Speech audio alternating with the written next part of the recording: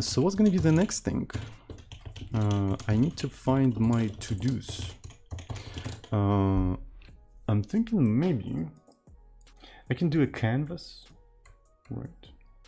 So the point of canvas is to be able to do sub-canvases, right? So right now, the canvas is just a pointer of pixels and width and height, right? And the way you get the pixel, right? So if you have X and Y, you essentially take Y, multiply by the size of the row, which is width, and you offset that row by X, right? You offset that row by X. Imagine that you have some sort of a canvas, right? So imagine that you have some sort of canvas. Let's actually say that it's going to be 10, and this is the canvas, right? So in that case, you have the pointer, the pixels, which points at this corner, right? It points at this corner. Then you have things like width, right? You have things like width, which is, okay, so here is the 10, and then height is going to be 6 in our case. Right, there we go. So this is the description of, you know, this canvas.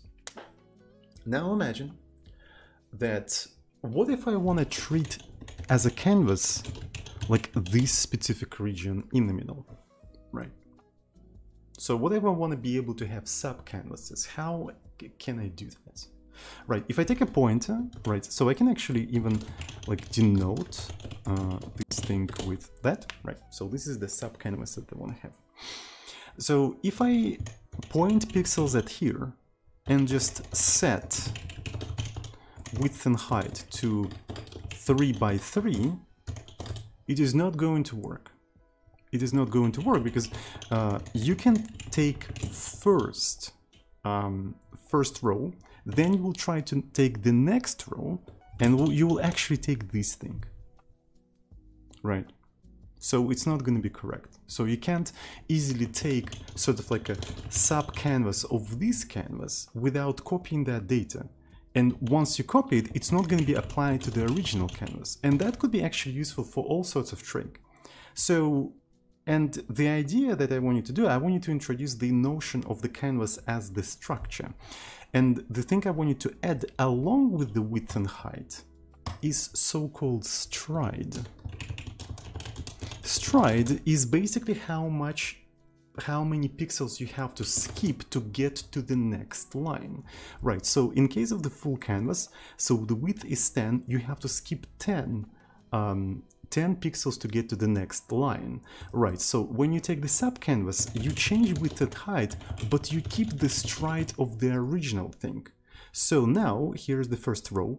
To get to the next row, you have to add 10, right? So you add this thing and you wrap around, and this is the next line. And then the next line.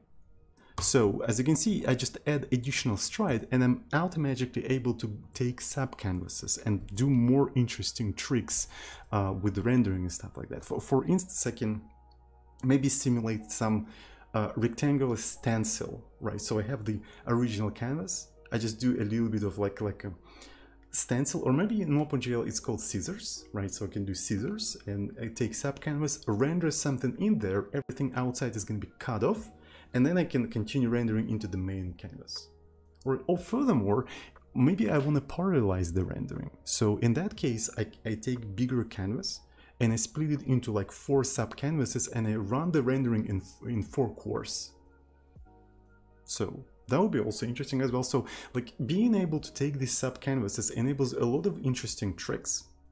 But that requires passing additional parameters. So now canvas is 4 parameters, right? So now we have to put stride in here, which actually puts too much noise onto the parameters, and that's a good sign that maybe the time has come to separate that into its own structure, right?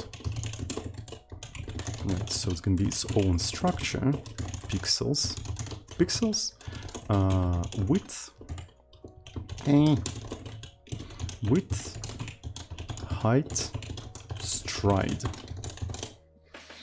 Right, so, and instead of accepting this huge amount of parameters, we can do Olive.c canvas, C There we go. So, and we just have to like migrate all of the functions to the canvas, right? So that's going to be the plan. So this is the next feature that I want you to implement. Sounds interesting? Sounds cool.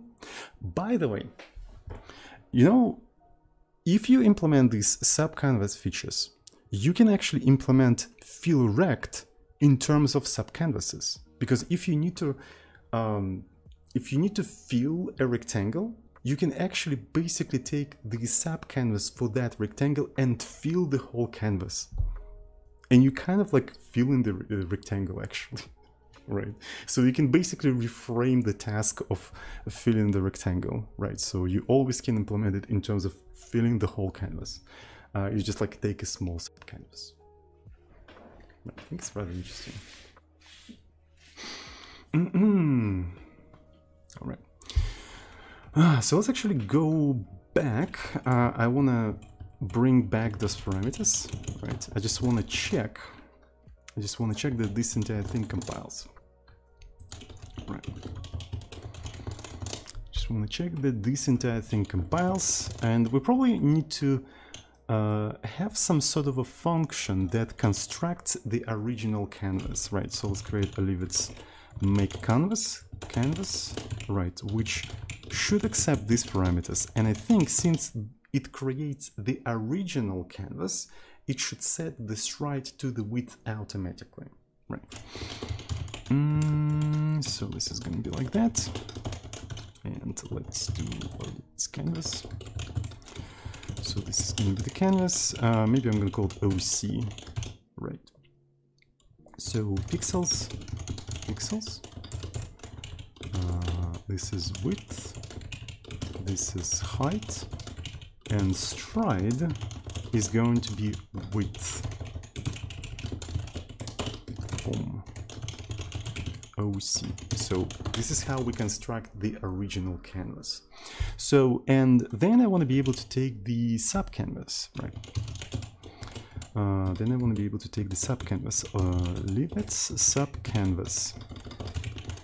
And here I'm going to accept the original canvas, and I want to accept the rectangle, the sort of like a sub-rectangle for the sub-canvas, right? We're going to accept x, y, width, and height. And I'm going to accept integers, meaning that they can be negative, right? And we're going to handle all of their negativeness. And I have a very cool function in here that I use throughout the code base. So it's a Olive.c normalize rect. It accepts the x, y, w, h of the rectangle, and it accepts width and height of the canvas, and returns you a normalized version of that rectangle as 2 points. Right. So essentially, x1. Oh fuck. Maybe that's fine actually. Do I use this shit correctly? I just realized that. Oh yeah, I use it correctly. Okay, so I was a little bit worried that maybe I use it correctly, so... Okay, so essentially, the first point is the left top corner, and the second point is the right bottom corner, right? And what's interesting is that it is always like that. So x1, y1 is the left top corner and x2, y2 is the bottom right corner. No matter what are the signs of these things, it will normalize them. Not only that, it will actually clamp them to the borders of the size of the canvas. So you can always iterate the things like that from x1 to x2, from y1 to y2, and just directly access the pixels without worrying that you're gonna go out of bounds. Right. So this function also checks out of bounds things for you beforehand, and you can always safely iterate through these ranges. If the values of these things are so that the rectangle is going to be completely invisible, maybe it's completely outside of these sizes, it will return false. Right, so first thing you sort of like try to normalize it. If it's completely invisible, you can actually skip handling that thing. Right, so, and this is the thing that we can actually use for taking a sub-canvas, right? But then we'll have to decide, what if you have a canvas and you try to have a sub-canvas for the rectangle that is completely outside of the canvas? What do you do? We can actually return maybe null canvas, the canvas with the 0 width and height. Right. We can even maybe define such thing as a constant, right? So define, I believe it's canvas null, right? And we can just like return Olive.c canvas 0. Right, so this is a null canvas, and what's interesting is that since its width and height is 0, if you try to render anything there, you won't be able to do that because like it's 0. Right, all of the for loops are not gonna execute ever. All right, so that's basically the function that we have in here, which is rather convenient function, right? It can just like normalize things. So let's try to call that. Right, we already have x, y, w, and h. Now we need to get those things. Right. Alright, so what I'm thinking is that maybe, just maybe, I'm gonna put it like that. Right, so now I'm passing the original rectangle in here. So here we have a rather interesting thing. So we have to provide the width and height of the canvas. So we do it like that. And here we have to pass those things by pointers. There we go. So if this thing fails, right, we should return null canvas. Canvas null. So this is going to be null canvas. There we go. So if this thing normalized correctly, now we have to construct a new canvas out of that. All right. So this thing points at the top left corner. Right, so that means we have to do OC pixels, OC, basically y1 multiplied by stride. This time I already explained why, and then plus x. So this is the new pixels, OC pixels. So width is x2 minus x1 plus 1, right? And height is y2, y1, and the stride has to stay the same, right? It has to stay the same, and then we return this the sub canvas. There we go. So we implemented sub canvas. Isn't cool? It's pretty cool. So let's actually try to compile that and see if it's gonna do anything, right?